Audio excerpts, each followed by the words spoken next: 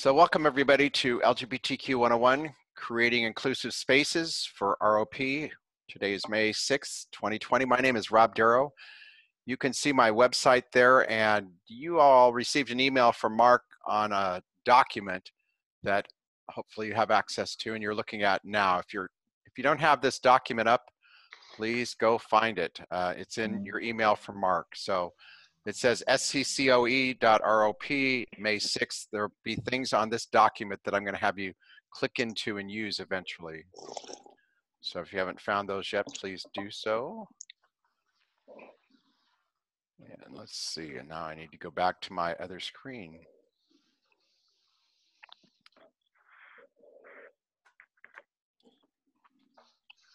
So please consider this as a safe space to share or ask questions about anything related to the LGBTQ community and the topic today. That's the purpose of this, is to, as you'll see from the survey that you filled out, that I'll show you those results. You did a good job of, many of you have knowledge of these topics, but there's always new stuff we can learn. So please consider this a safe space. So that pink triangle's important in history. Did anybody know where that pink triangle came from? No. Nope. So I'm not seeing anybody's response. So the pink triangle back in the Holocaust, when people ended up in concentration camps, everybody had a different patch on the outfit they wore. And people who were designated as gay men wore the pink triangle. It's also interesting that at the end of World War II, for those of us who've taught history, the photo in the that we often show students is the picture of Eisenhower liberating the concentration camps. But the group that was not liberated at the beginning was people who wore the pink triangle, because being homosexual in Germany at that time was illegal. So they had to figure out how to handle that group of people that had been in concentration camps. So that's the pink triangle. We've already talked about this. In case you're not familiar with Zoom, in the bottom left-hand corner, there's the mute button in the video and that sort of thing. It's nice to see your faces, so I appreciate seeing your videos. I teach a class at CSU Monterey, and what I learned last week when I didn't see everybody's faces is that suddenly people disappear. And I called on somebody, they didn't answer, and I went, oh, they're not really there, okay. Anyway, it's great to see your faces. So there'll be some times during this workshop where you're gonna have to write some things down. So if you don't have a piece of paper out or something to write with, let me give you a second to grab that.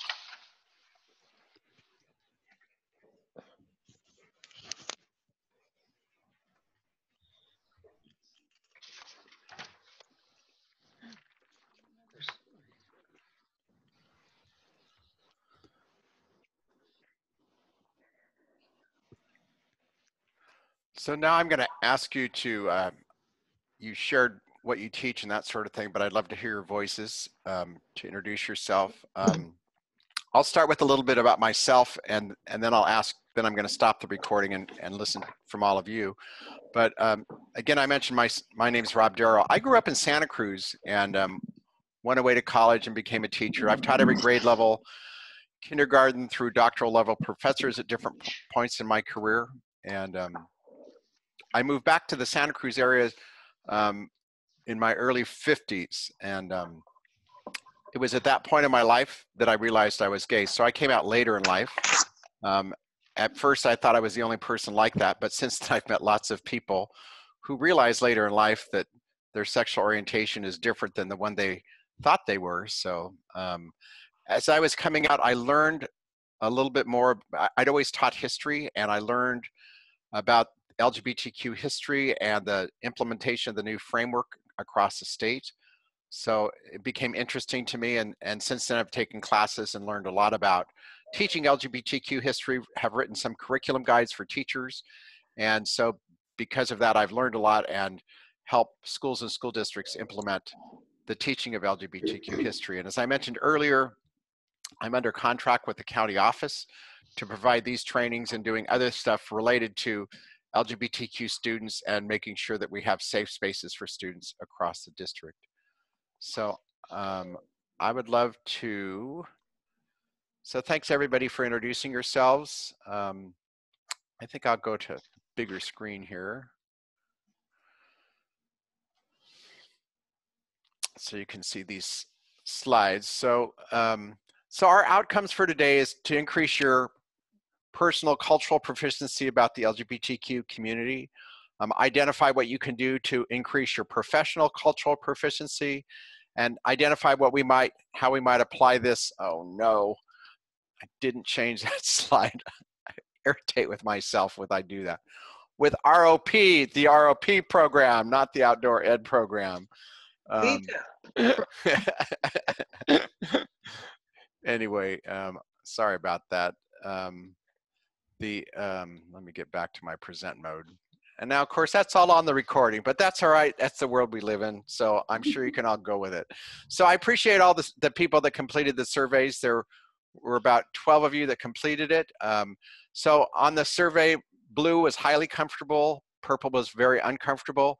So most of you fell in the center, somewhere between blue and purple. So the level of understanding about gender, sexual orientation, the LGBTQ community, as you shared within your introductions, explains what why you're comfortable with the topic. So that's good. That's always the first step. And for many of you, when you know people who identify as non-binary or gay or lesbian or somewhere else on the gender spectrum, then you know it makes us want to learn more, right? When we're interact with the people in our families or people we love, then we tend to want to better understand it. So there were only a couple areas that you said you'd like more information about in the surveys. One was strategies for addressing possible resistance from families, ways to support LGBTQ youth, and ways to reduce bullying throughout your classes. So we will touch on those as we go along. As I mentioned, we've got some activities, a little bit of lecture, and this is the lecture part. And of course, as I've mentioned, if you've got questions as we go along, feel free to just type it in the chat room at this point. Or you can grab the mic and ask the question. So our challenge really is that few of us have ever studied anything about LGBT issues or history, because it was not in our history textbooks. It was not in most of our schooling. It's not in credential programs or counseling or doctoral programs or teacher induction. It's not even mentioned in college history courses. So, and there's few workshops on this topic. A couple of you said in your survey that you've been to some workshops on LGBTQ stuff. So that's good, but there are not many workshops around for everybody to even take. Our other challenge is that more students are coming out. And as some of you mentioned, students shared their gender or sexual orientation with you, and it's important to be aware of the different types across the spectrum of how people come out these days. Many youth embrace this term called gender fluidity, which is, as some people may mention, that their gender feels a certain way at certain ages and then it changes over time. And for some of us growing up in certain homes, we grew up believing there was one gender, or had a gender and that was it. But now research has showed us that people's gender can be more fluid, and it's, for some people, it's more fluid than for others. We also know that from surveys that almost 2/3 of LGBT students report being harassed in some way, either by being teased verbally or comments made about them, or in some cases, more violent responses. And then our challenge is that for everybody in education, there are all these things that people should know about. We should have a common message, belief, so we know what we're talking about, common policies. We should know a little bit about gender, sexual orientation, and social emotional learning, because those are some of our students. We want to learn how to be more proactive about LGBT issues, some of the myths and fear of the unknown. For teachers who teach history, they need the content knowledge of LGBT history itself, and then, you know, how do you teach with that? So when I work with history teachers, we focus more on that. But where those pink arrows are, that's what we're mostly focusing on today.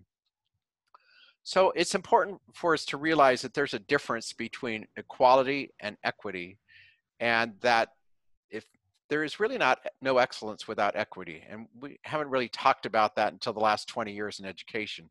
That it's one thing to make accommodations for students. It's another thing to have a classroom that is equitable for all students and is safe as well. Many of you may be familiar with the system that's being rolled out across California called MTSS. And with MTSS, all means all. And there was a conference of last summer, and their theme was know my name, know my face, know my story. So that fits in with all of this. And whoever kids are, you know, we take kids wherever they are and move them forward with their topics, and that's part of our job. What does MTSS stand for? Multi-tiered support system. And then, so hopefully you're familiar with the Santa Cruz County Office new strategic plan. And I'm hoping, Mark, were you able to send out that list of handouts to people? Rob, only if you sent that to me electronic. So it's important that we think about our missions as they fit to the overall strategic plan of your county office, which I know that many of you were involved in and putting together. So I appreciate those messages that you talked about sharing. So I wanted to explore a little bit about identity and cultural proficiency with you. And this is where, on a piece of paper, I want you to write this down. If somebody walked up to you and said, "Who are you? What is your identity?" Write down all the words right now that describe your identity.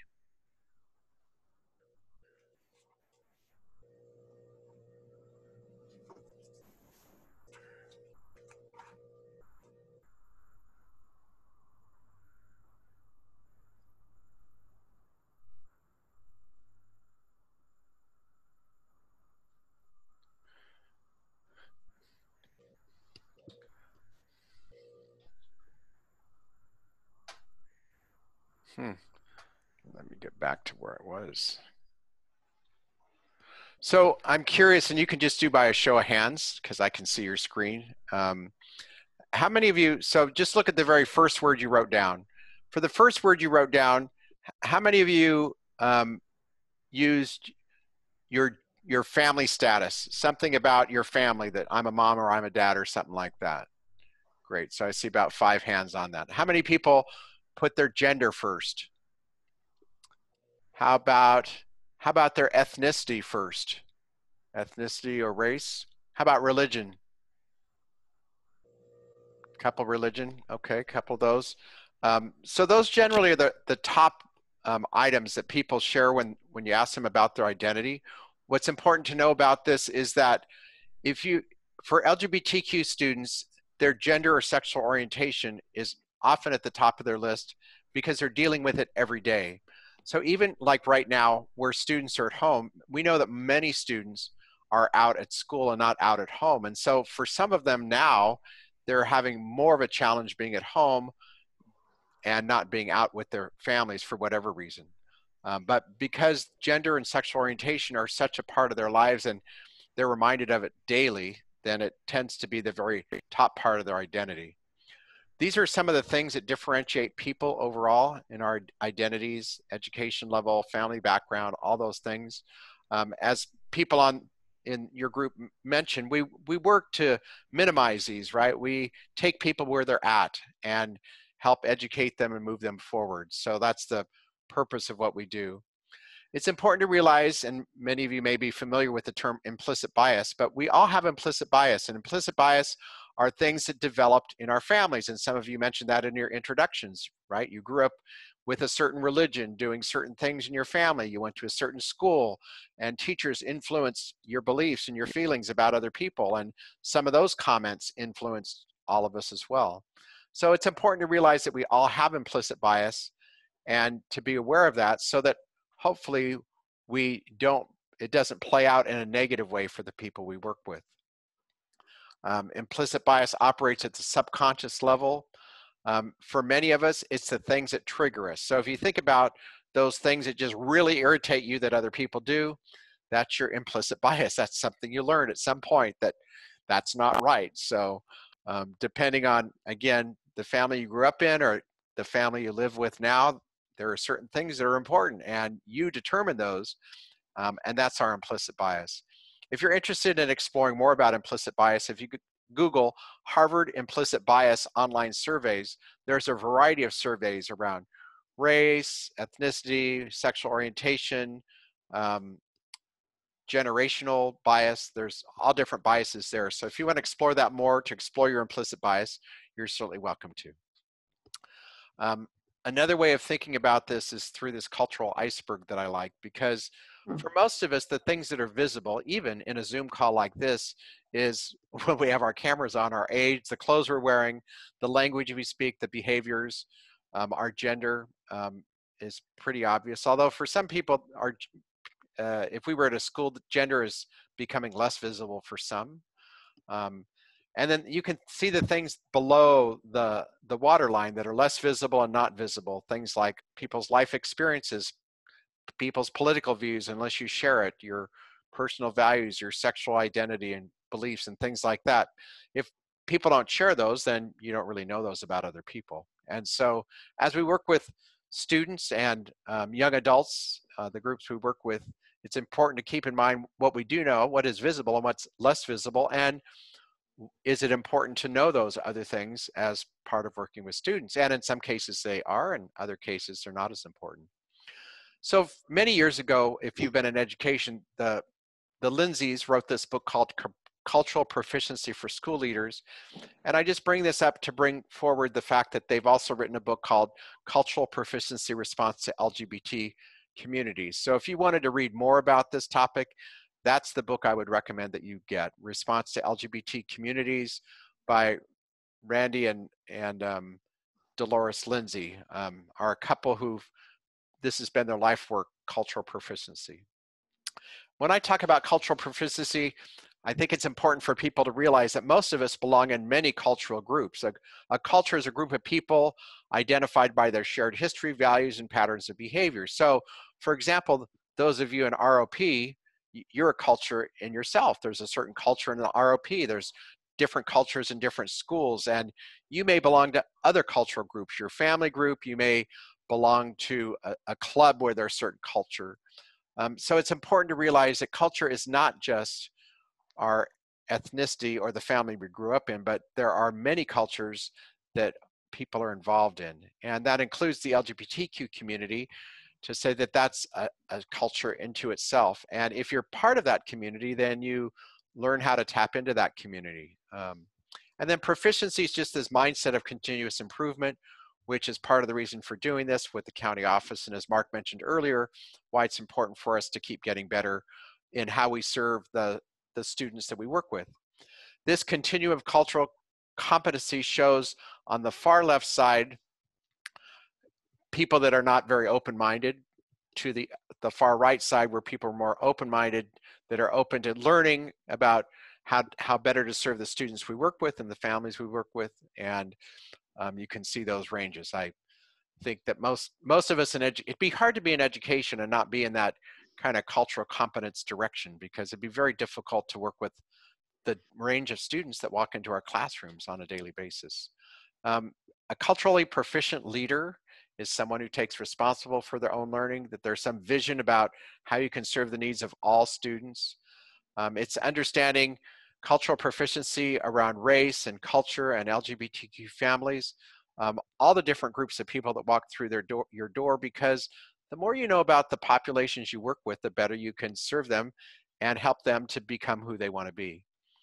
Now, in that document you hopefully filled out ahead of time, that cultural proficiency assessment, there were 3 different levels that I asked you to rate yourself on. There was the personal level, the professional level, and the institutional level. Now, the personal really is how we each are and what we know about and what we choose to learn about. The professional really is the teaching that we do. And within education or teacher groups or within our classrooms, we have control over what our shared belief is and how we do that. Institutionally, that involves a lot more people than just you as the teacher and what you can influence. But across the ROP family, you have conversations that you all have with Mark and others in ROP about how your classes are going to be, the types of things that you do with the students and that sort of thing. So it's just important to realize these different levels, that you have lots of control over your personal proficiency, some control over your professional proficiency, but not a whole lot over the institutional proficiency. Unless you're the person in charge, then you have a lot of control over that. So as you think about possibly making adjustments to better serve LGBTQ students, it's important to realize where these all fit. And so at this point, I invite you to, again, just we're building your personal proficiency at this point and think about how that can be. Now I'm going to ask you, you can either look at it on your screen or follow my screen here.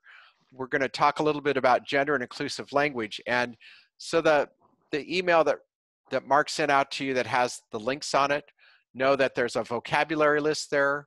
There's this gender unicorn example. So when somebody earlier said, I don't know what these words mean, know that that vocabulary list that you now have there pretty much gives you the list of all the types of terms that may come forward, but also understand that in the LGBTQ world, students are developing new terms that are not yet mainstream. So some student may use a term that you're not familiar with, and in those cases, then just ask the student to please define that for you or for other students.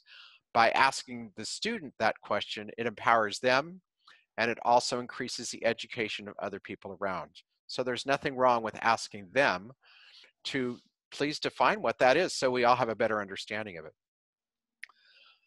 So we're talking a little bit about gender now, and most of us, like I said earlier, grew up in families where we thought of gender as one thing. You're male or female, and that's the way it is. But there's been considerable research over the last many years to indicate there's different levels of gender or different parts of gender. So there's, and again, I'm following the right side of this slide, there's your gender identity, which is male, female, and then there's how you express yourself. And how you express yourself is really the clothes you wear, the way you move, the way you interact with people. That's your gender expression, and that's different than gender identity. Then there's the sex that you're assigned at birth. For most of us, it's male or female, but some people were born as intersex, which means they were born with both male and female sexual organs when they were born. Just to comment about intersex, for those that may not know about that, is that traditionally a doctor and possibly a parent would make a decision and at birth as to what sex that child was going to be, and then remove the organ that they decided the child was not going to be.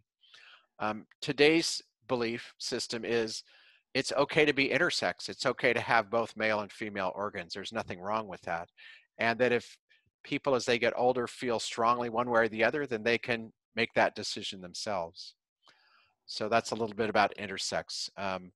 There are probably close to 5 to 10% of our population are intersex people. The other part of gender is who we're physically attracted to. Are we attracted to men, women, or other genders, or all genders? And then are we emotionally attracted to men, women, or all genders, or some genders? So those are the 4 or 5 different aspects of gender when we think about that. It's important to realize that those, again, this concept for most of us is new and we haven't thought about it, but I've got another kind of, a couple other visuals here to help think about it as well. So across the top of this screen, one end is female, the other end is male, and in the middle is intersex, which means it's a person, again, like I mentioned, that has both male and female sex organs. On the left side, people can feel like a man or a woman, or they can be gender fluid somewhere in the middle. Across the bottom, how you present yourself as feminine or masculine or something neutral, or I think androgynous, the top term that would mostly be used now is closer to non-binary, would fit in there. And on the right side, you can see again, attracted to women, attracted to men, or attracted to many group. Students, sometimes you hear younger people use the term pansexual or polyamorous, which means that they're attracted to male and female, to men and women. And then you can see this diagram in the middle as well. So again, you have access to these slides so you can go back and look at them. And of course, we're recording this, so you can also listen to the recording later on as well. And then just one other graphic that I wanted to show you is that, darn it, I'm sorry, I clicked too fast. again, just another graphic to show the different aspects of gender and where sexual orientation, gender, and how people are born fits together. So it's important as we work with students and we think about the documents we put forward for our different programs, the terms we use. And again, you have this document, and I'll make sure that Mark has the email and he can email it out to you just with the documents so you have them. But I work with the Safe Schools Project across Santa Cruz County, and our job is really to help schools and school districts to better understand LGBTQ people and how to best support them. And this document helps you to think about, instead of calling somebody or saying sexual preference or homosexual, it's better to say things like sexual orientation. That for transgender students, rather than saying real sex or real gender, you can call them transgender or sex assigned at birth. Although I will tell you that people who have transitioned from male to female or female to male prefer to be called male or female generally. But again, it gets back to that person. And when in doubt, ask the person for their personal pronouns or identity. And regardless of the person's age, trust that that person knows who they are, no matter how old they are, whether they're 5 years old or 50. We just trust and believe the people and whatever they say to us. So those are some of those bits and pieces that I wanted to share. And I want to stop at this point, and I'm going to stop my sharing here for just a minute and ask you for any thoughts that you have at this point. So now I want to touch a little bit on laws and policies. So across Santa Cruz County, we give out what's called the California Healthy Kids Survey every other year. And through our county office, we've disaggregated that data based on LGBT and non-LGBT students. About 6 years ago on that survey, they started asking the question about sexual orientation and gender identity of students. So I would say that if you give out surveys to students, if you don't ask those two questions, you're not going to be able to know this, because that's part of our challenge. Is we don't know which students are LGBTQ and which aren't. But when we look at this across our county and we get results like this is the question about suicide. You can see that there's, close to 30% difference between LGBT and non-LGBT about those who have thought about suicide in the past year. And then a second question I pulled out was this one about being harassed or bullied because you were gay or lesbian, or someone thought you were. And again, you see a similar 30% gap between that. We also know from research that the more that we address it and talk about it, the less it becomes an issue, right? As the more we normalize it, like was just mentioned, similar to our student, if we have our own children that are probably 30 or younger, they've just grown up with this kind of gender fluid mentality and everything's fine. And the more we normalize and talk about that in our classrooms, the easier it is for everybody to talk about it. And these types of statistics will go down as well.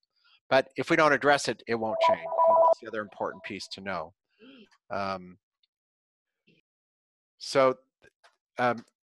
And just in case you didn't know, when we pass laws about curriculum or what teachers teach, our legislature passes laws and the governor sign, and then it comes down to us through different ways. And school boards generally adopt policies, improve textbooks and courses and curriculum. I say that because when we think about what we teach across Santa Cruz County or what you teach in your program, somebody made that decision on the front end. Well, the same thing is true about these laws that I'm going to share with you next, because these laws were passed to protect students across California.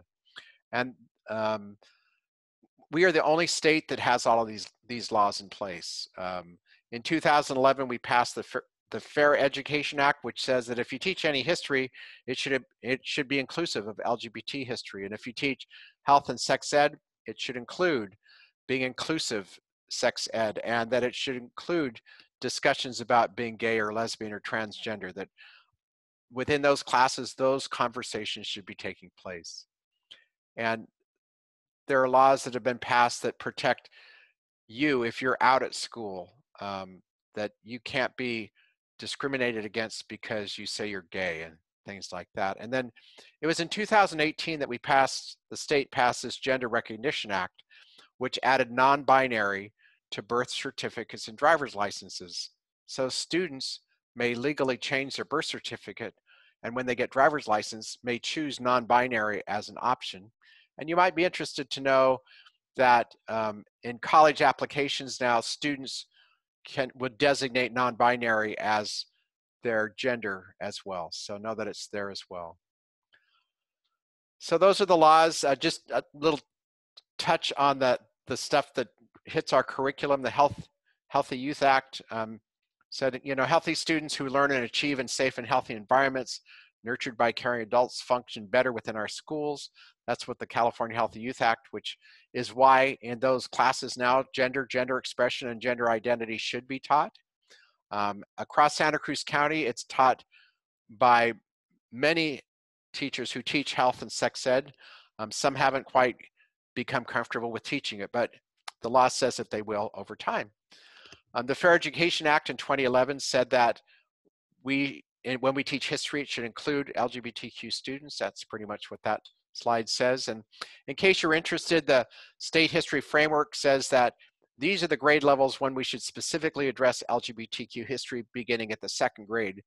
And in 2nd grade, I used to teach 2nd grade many years ago, we would always do a unit on families, right? And when we talk about families today, we should be talking about families that could have 2 moms or 2 dads or grandparents or lots of different groups of families, and not what many of us grew up with believing is the nuclear family with a mom and dad and kids, right? So there's all different families out there. So for 2nd grade teachers, when they talk about families, it should include other representations other than that nuclear family. And you can see other topics that are taught in different history classes is there. And again, that's just for your interest so that you can see that. The state science framework also addresses access and equity. Every one of our state frameworks now has the access and equity chapter, which points out that when you recognize who students are, who they are, their sexual orientation, gender identity, they develop more positive self-images. Now, you know, you don't just throw in talking about being gay or lesbian. It's got to fit in with the curriculum in some ways. And in the different areas that you teach, it could be bringing forth, you know, people in the field that you teach that may be gay or lesbian, or people in, that might become considered experts in those areas. So I'm going to have you do an activity and to learn a little bit more about LGBTQ history. And we're specifically going to use the new Santa Cruz MOG Queer History Santa Cruz online exhibit in here. And I see I've got 15 people in here. So I'm going to go through the instructions, and then I'm going to trust that one person in each group will be able to access this, but you can access it individually or as a group. So in just a minute, I'm going to put you in Zoom breakout rooms, which is going to put you in another room with a group of 2 other people. And before you move into those rooms, I'm going to say to you, okay, you're group 1, so you're going to focus on coming out in the 1960s. And when I say use this timeline, when you click on that link there, or you can also click on it on the agenda document, when you click on this timeline, it's this timeline here. So here's the Queer Santa Cruz timeline. And again, you're going to be looking at this. When you look at this timeline, I just want you to look at it and see what jumps out to you.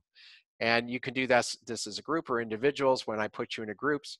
What jumps out to you about the 50s and 60s, or what jumps out to you about the 70s or the 80s, or any of those types of things? So that's one part of what you're going to do. And then the other part is in the overall exhibit, the queer history exhibit, there's all these different sections here. So for some of you, I said you're going to use groups and organizations. So you're going to look at the timeline, then you're going to look at groups and organizations and read the section that I'm assigning to you and see what jumps out. The goal here is that when you're finished in your smaller group here, that you're going to share something back with the rest of us that jumped out as something interesting or something that you'd like to share with the group. So that's 60s were definitely the time of change, and it was finding out that it was illegal to be gay or lesbian. And it was the time of being in the closet that I think a lot of us were very familiar with that term. Great, thank you. Mhm. Group 2, any ahas from you? I'm not sure who's going to be the speaker, but we saw that the people that were, you know, that did it was in 1975, 200 people came out in a group in Santa Cruz, and they noted that they weren't looking for tolerance, but they were looking for acceptance. And another note they stated was, little did we know that this would lead to legal marriage during the Obama administration. Anybody else in our group? We were talking about how we all at that time, how old we were and how aware we were. Some of us were aware and some of us were not aware at all of what was going on. Great, anybody else from group 2? All right. My addition, I was ahead. able to, I added it from the ethnic point of view because of being aware of so many issues in the Black community. It was a time of the cutting edge of change of all of the issues. And coming from Alabama to New York, to Rhode Island, to California, those same issues never stopped being issues, and being aware that everything is, first of all, agreed. Gender comes second, but ethnicity usually came first in the Black community. And so to have the stigma of being Black and gay was a double whammy. Yeah, thanks for pointing that out. All right, group 3. Group 3, the 1980s and the HIV/AIDS epidemic. We discussed that it was wrongfully termed the gay disease at that time, until people like Magic Johnson announced that he had contracted HIV, and Freddie Mercury of Queen died of AIDS.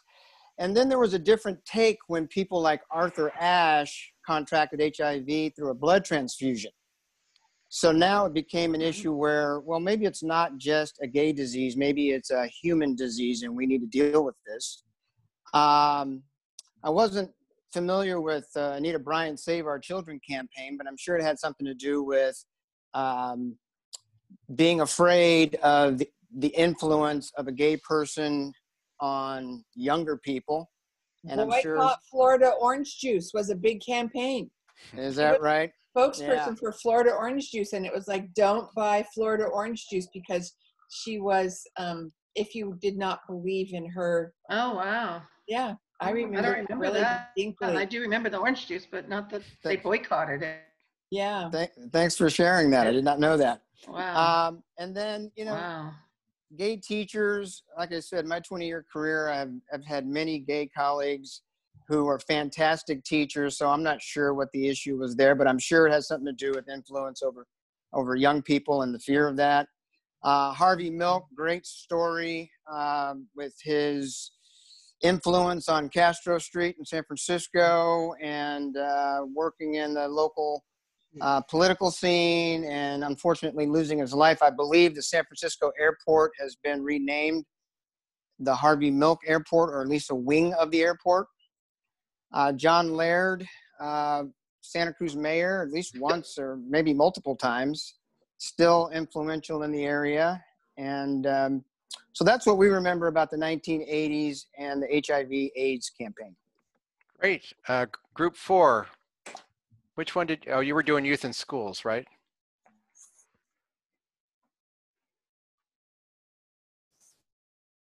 Anybody from group 4?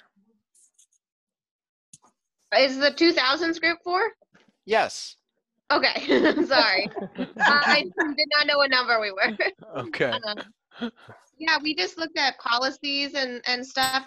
2000s was you know, it was a really big time for trying to put this stuff into law now and get up at the policy level. So we saw sex ed laws starting to happen in the early 2000s, as well as anti-harassment and bullying laws throughout the early 2000s. Of course, we had many marriage law attempts. There was the one in 2003 that the governor vetoed. Then we had a 5-month period in 2008, which started actually on my 12th birthday, which is cool. And then we finally got recognized in 2013, I think, from the U.S. Supreme Court as well.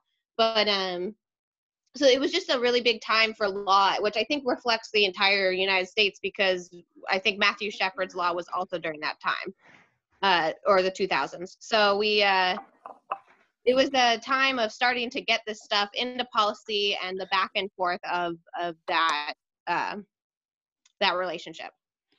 Great. So that was awesome. Awesome reporting, all of you. Great job. So just to share a few final slides here with you. So the term LGBTQ, you can see the different years that each type of a term came into being. The term LGBTQ is the term that was used in the history social science framework. Know that LGBT or LGBTQ, that term is fine. Locally, you may find some people that say, well, no, it should be LGBTQIA or LGBTQ+. And because the language is evolving, that's going to continue to evolve. But know that there's a national group that tells media people that the terms every year, and LGBTQ is the current terminology. And just for the record, so everybody knows, there's always been an LGBT history. Historians have documented same-sex love in every culture in history: ancient Greece, Native Americans. From the scientific perspective, in 1919, this guy, Magnus Hirschfeld, began to talk about different sexual orientations, and in particular transgender people. But because of the Nazi Holocaust, all of his lab and books were burned down, and he fled Germany and lived out the rest of his life someplace else, like many people did.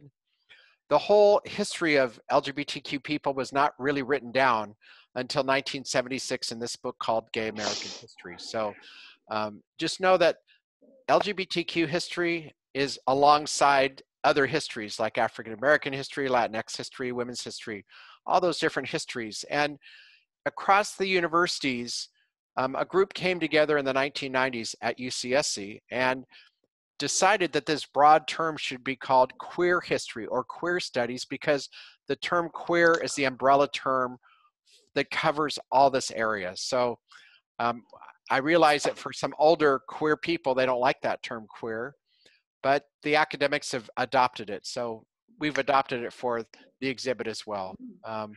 Also know that being LGBTQ is determined at birth. It's not a choice. There's lots of documentation about that as well. Overall, the reason for doing this is we want students to be more engaged in school, to be more successful. And then, you know, everybody has their own history to share. And so it's great when you can bring that out when that works for all of you. Know that some people get these things mixed up in the communities. And those of you that are concerned about how do you